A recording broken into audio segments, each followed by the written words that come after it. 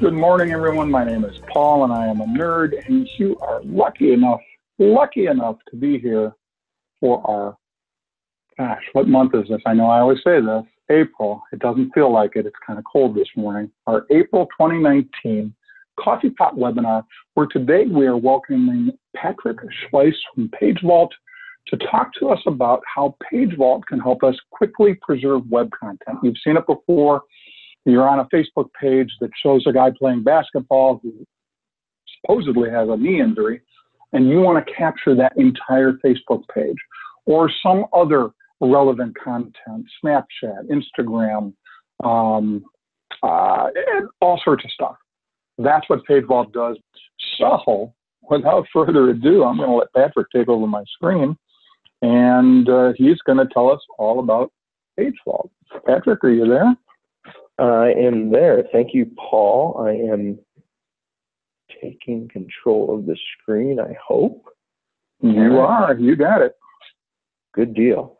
Well, thank you, everyone, for joining today. Thank you, Paul. I'm going to interrupt you because you're in the same mode that I was when I started, and that was our technical difficulty, in case anybody was wondering. We were seeing your presentation, not your actual presentation, not what you're intending to display. Oh, so we can go with that. I'm just gonna. There we go. Yeah. Hey, and when you tell me how you got back there, or when you figure out how you got back there, you tell me after we're done, because I'm anxious to know. I just turned off my second monitor is what I did. So go, take it away. Good deal. Well, thank you, everyone, for joining in today. As Paul mentioned, Page Vault, what we do is we help lawyers, attorneys, legal professionals capture web content. And Paul gave some excellent examples of why you might want to do that. We do lots of social media work, so the Facebook, Twitter, Instagrams, websites. So if you need to capture every page on a website, videos or online files, really anything that you might find online that you might want to use in your case, chances are Page Vault can help. My background, I'm an attorney here in Chicago, and what I've put up on the screen here is really the two main ways that Page Vault typically works with our clients. So on the one hand, we have what we call our Page Vault browser, and that is for users who want to operate the software themselves. They typically have regular need to capture web content. That's a great fit, and I'll show everyone how that works here in a few minutes. On the other hand here, we have our Page Vault On Demand.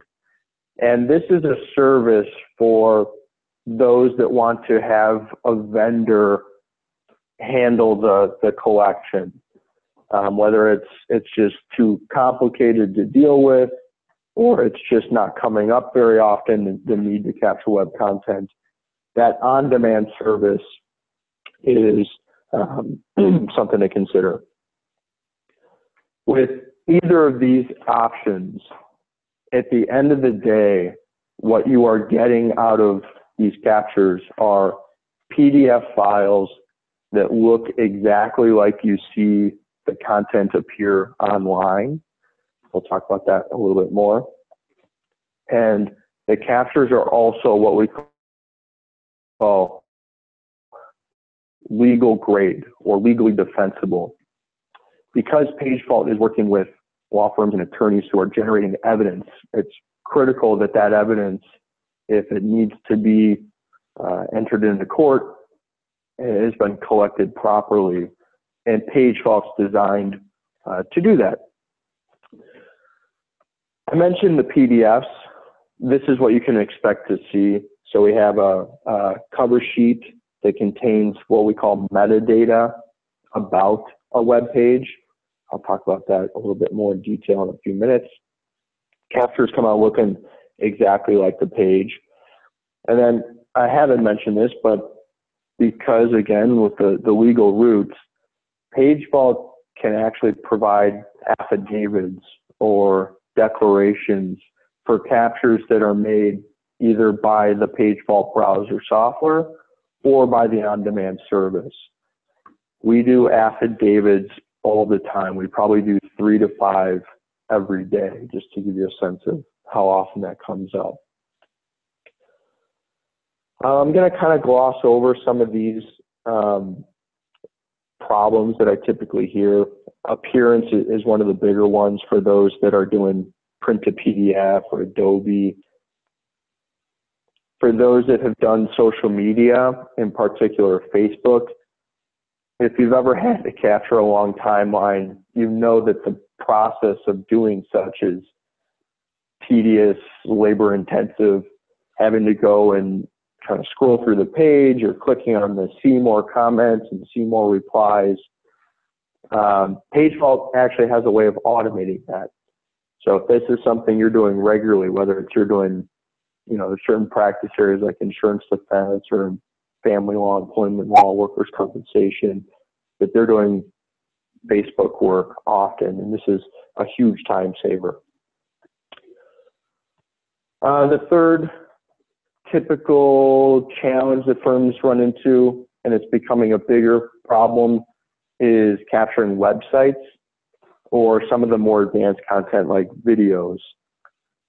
Long story short, Page Vault can do that for you. This might be something that we have to handle as an on-demand project, but more on that later. So I'm going to pause there. I guess, Patty, are there any questions? I'm going to kind of switch gears here a little bit. No questions right now. Good deal. So we talked about kind of the challenges of making captures and some of the things that you might have experienced when making captures yourself. The other pain point that we hear about with captures is the legal aspect of it, the correct handling of it, all the kind of technicalities.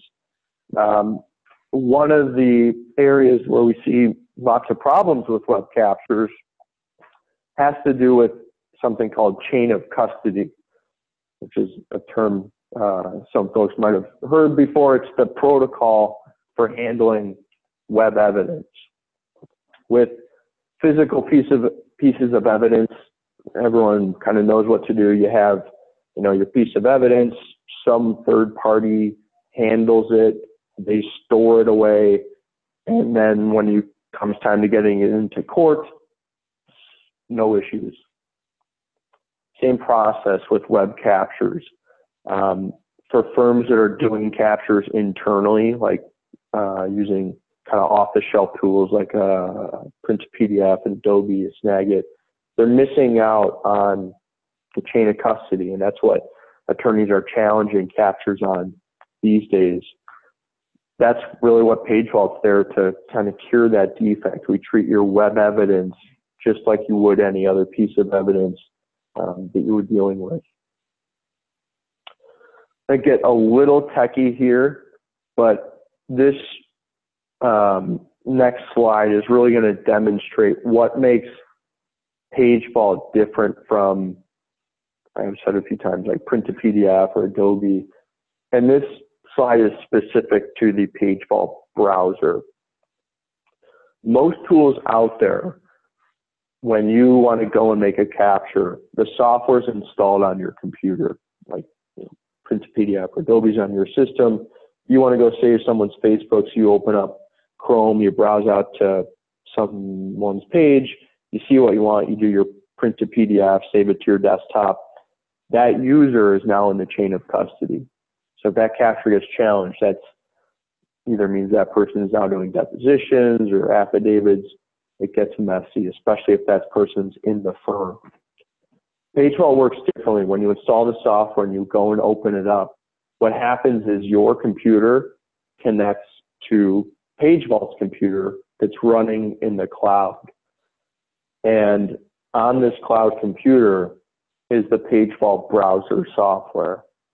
So you control this software on this computer, and now you can go and navigate out to that same Facebook page. You can make captures. You'll notice that when the internet traffic is just between page faults and Facebook. Likewise, the capture is stored for page faults. So that keeps that user out of the chain of custody. And this is actually what allows page fault to provide affidavits for captures that were made by you, really, or at least directed by you. And this comes in handy quite a bit. I think we actually got an email this morning about doing affidavits for this exact scenario. So I know it's a bit techy. That's what's going on behind the scenes. And I'm going to bail out of the PowerPoint. All right. So what I would like to show now is the software itself. So actually, let me just go back up here. So quick reminder, 2 offerings. I'm going to show the software now. Okay. So this would be, I'm going to show you how you would go make captures yourself. And then I'll circle back. We'll finish up with the on-demand. All right, so the software, here we are. This is the page fault browser. Few things to note. This is a custom-built browser. So this is not a plugin to Internet Explorer or Chrome. This is its own browser. And you can see it functions like any other browser. So you navigate around. You can go to Facebook or Google or Amazon. I am going to go to Facebook.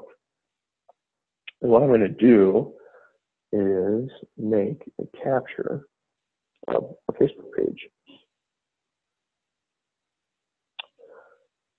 And being a little pokey here today. All right, first thing I'm going to show is how to just make a capture. So this is the process you would use on any page, whether it's Facebook or CNN, whatever. Click on the capture button. That pops up a dialog box asking you where you want to save the capture. So I'm going to just choose this Facebook folder. You can create folders and organize this however you want. There are some advanced options, but for the sake of this demo, I'm going to leave everything alone, and then I'm going to hit save. Once I hit save, page fault takes control of the browser. So I'm not doing anything here. This is page fault scrolling through this page. It's capturing everything you see in the browser window exactly as it appears. Behind the scenes, it's grabbing all the metadata, like the HTML source code, the IP addresses, all that legal stuff that is important to collect for legal captures. So that capture is done. We'll go look at that capture, that PDF here in a minute. Before I do, I want to show our what we call our Facebook expander. This is the way that you can automatically open up a profile. So you can open up all the posts, all the comments, all the replies. So you click on that expand button, and you'll see this dialog box. I can scroll, I can open up comments, or I can do both. So I'm going to hit both. I'm going to hit run. And again, I'm not touching the software, but you can see page fault now is actually scrolling through this page. It's expanding posts, comments, replies. If this is something that you or a colleague of yours is doing regularly, a few times a month, this might be a way to save them a lot of time. So it's kind of like watching paint dry. So I'm going to stop this here. I think people get the point. So I'm going to leave the browser now. And what I'm going to go do is I'm going to go to what we call a page fault, the page fault portal. So if you recall, the browser software, when you make a capture, the capture gets stored to page fault. To go retrieve those captures, you head to the page fault portal. So here I am. Here's the capture we just made. I'm going to click on this capture. and we can look at the details. So you see at the top of the page all these different metadata fields, information like document title, capture, matter ID, timestamps, bunch of different info. That info is all automatically collected. So again, nothing I did to grab that info. On the left side of the screen, I can download the PDF for that capture. I can also grab the source, which is the HTML source code. Most of the time you're using the PDFs, but if you need the source, that's where you'll find it. The capture itself, I'm going to open up that PDF. So let me zoom this in. So you can see cover sheet, that same metadata that we saw in that last screen. And then scrolling down, capture itself starts on page 2. Capture looks like Facebook, no weird rendering or unusual output. Every page has a footer with some metadata on it just to tie the entire capture together. One other thing we put into the system that is, again, something you put in for legal, probably not for other use cases, but overlap. You can see at the bottom of page 1, like these picture of these two faces, and you see that at the top of the next page. So that overlap makes each page transition with the next. There's no chance of missing content, no lines of text breaking across pages. It's very clean output. And that overlap continues throughout the capture. So that is the very quick overview of the browser software. Again, meant to be very easy to just pick up, go make captures that are defensible, look good, and move on. The last thing I'm going to mention is, well, I'm going to do two things. First, the on-demand. So switching gears now, going back to the on-demand. Again, this is what the on-demand is a service. So you would essentially be outsourcing work to PageVault. In other words, you're not installing anything. You just say, hey, PageVault, can you guys capture this, that, and the other? And that kicks off a project. And I meant to go back down here. So one slide on this. You, as the requester, if you have a need, reach out to us. Quotes are totally free, and we love hearing about these types of projects. So let us know what you're looking to try to capture. We scope it out. We give you a free quote. Prices start at $99. So this is we would consider affordable. This is not something that starts at thousands of dollars. This is meant to be something you can use and use often and quickly. So you'll get a quote back from us, assuming you get the approval, whether it's from the attorney, the client, whoever. Someone gives the green light, we go ahead, do the work, and get it back to you. That means there's no software, there's no monthly fees, there's really easy ways to kick off these projects. You can email me, call me on our website, which is pagevault.com. Up here, you can click on this Get a Quote button. You can see examples on our site.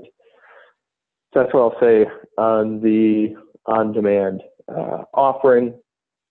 And then last thing, oops, that menu's up there. Let's see if I can get to my pricing. All right, switching back now to the browser. So pricing for the browser software ranges really from anywhere from $195 per month all the way up to $495 and more, depending on which level of service you need. What we found with web captures is that it's not, some firms it's just one person that kind of handles them. Most firms, though, everyone wants to have access to it. So you can install the software on as many computers as you want. You can get one username or more usernames. Number of concurrent users is our kind of metric between plans. So you can install it on 1,000 computers, but only one person can be in there at any given time. That changes.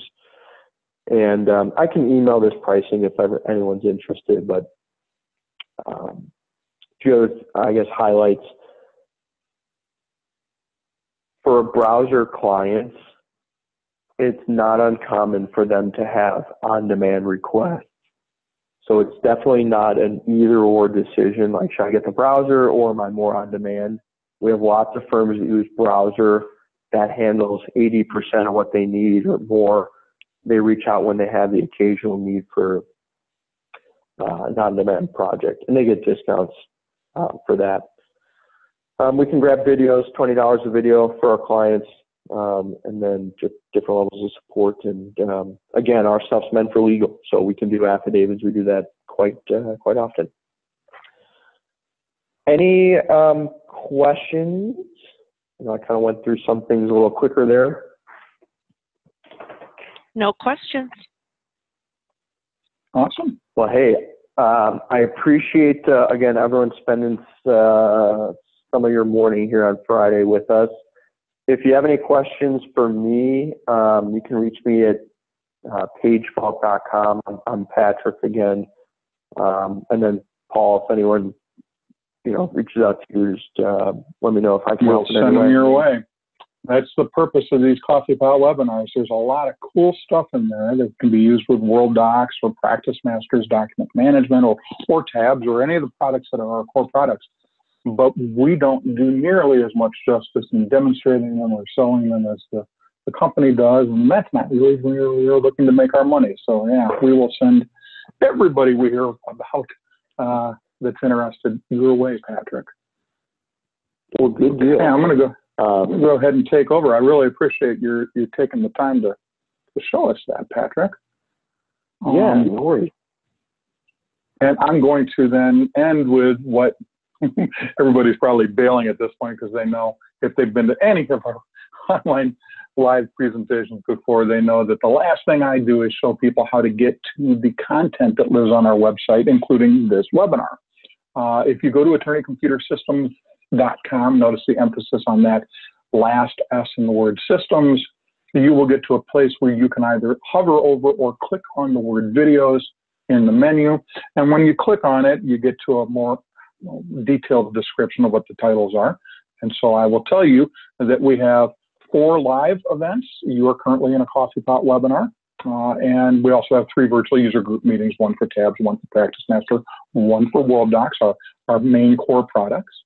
And we also have 2 pre-recorded video series. Mary Jo has her eBites video series. These are little short 2, 3, sometimes 4-minute videos where we take a really cool thing about one of our core products that we know we can explain very quickly and that we know that everybody should know.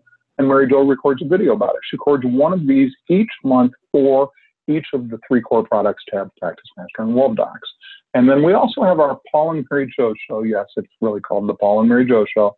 And Mary Jo or I will record one of these each month. They're kind of like e-bites, but they're for things that are deeper or more broad in nature and take longer to get to the bottom of. So we'll take 10, 15, sometimes 20 minutes covering all the bases on a more complex topic, again, about World Docs, Tabs 3, or Practice Master. I'm going to go ahead and click on the more info for Coffee Pot webinars, since that's where you are, and explain that once you get there, you will find all the videos in that series, starting with, if it's a live event, the next available, next regularly scheduled, I asked Patrick how old he was. I think he said 35. And we were talking about something, I guess being able to tell who called you based on their area code, not being true anymore. Next regularly scheduled is also something old that Patrick probably doesn't remember from the days of black and white television. Our next regularly scheduled webinar, if it's or VUG, virtual user group meeting, if it's a live event, will be listed at the top. We used to have links to register, so those of you that are looking for those, we don't anymore. We just got rid of them and put the fields right there on the screen. So if you want to sign up for a webinar or a virtual user group meeting, you just fill out the form and hit the submit button. And then as you scroll down, you will find the pre-recorded versions of everything we've ever done. Now, this is This is Page Vault, and it's currently in post-production because you're currently looking at it. So that one's not ready yet. It will be in about a week or two. And if you're watching this live, then you'll get notification when it's ready in case you want to show it to somebody else. But as you scroll down further, you will see recorded versions of everything else we've ever done. You'll notice there are 19 pages with 5 videos per page just for the Coffee Pot webinar series. We have somewhere between 800 and 900 videos on our site, ranging from the virtual user group meetings to this Coffee Pot webinar series to those e-bites and Paul and Mary Jo shows that I told you about. You can also, if you're not a browser, you're not someone who likes to just look like, walking through the store looking for something, you can also click the search button to type a term and find all the webinars that have been done, or all the video content that's been done with that particular word in the description or the title. So please, everybody, take advantage of these. They are available for you free of charge, 24 hours a day, 7 days a week, 365 days a year, unless, of course, it's leap year. We don't shut down even for leap day. So when it's leap year, it's 366 days a year, I guess. That's it for today. Everybody have a good rest of the day and a good rest of the month, and we will see you next month. Thanks much. Bye. Thanks again, Paul. Take care, everyone.